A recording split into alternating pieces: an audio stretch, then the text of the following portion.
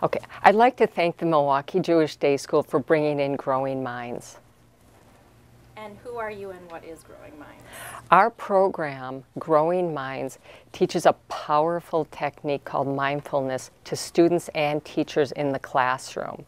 Its goal is to transform the classroom so that children are able to self-regulate and develop self-awareness skills, a very powerful tool that can amplify their educational experience.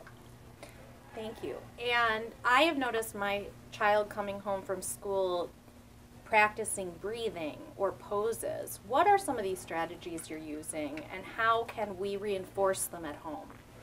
We have core practices.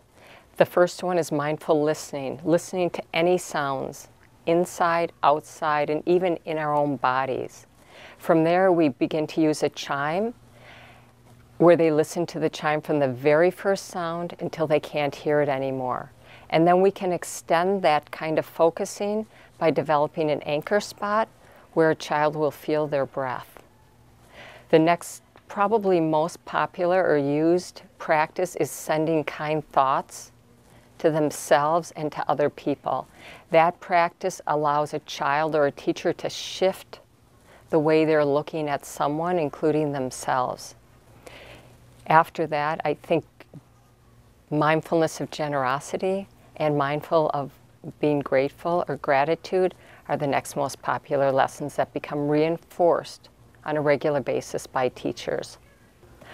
I love the Milwaukee Jewish Day School, and I want to thank everyone who helped allow and make possible for Growing Minds to come into the school in the grades 1, 2, and 3. Our curriculum consists of 16 lessons over 8 weeks, and we're in week 7 right now.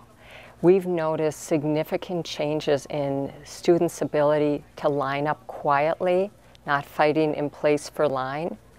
We've noticed kids offering smiles and teachers offering smiles more generously.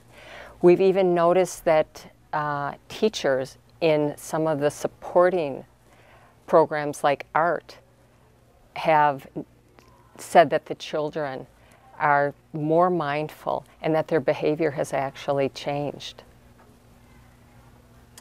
Since we've been here, we've noticed that the teachers have all been using our mindfulness vocabulary, and so they have this common language amongst themselves.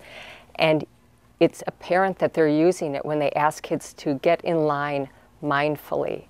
We've even had stories that teachers are using this before they come to school to set intentions as to how they want to approach their school day.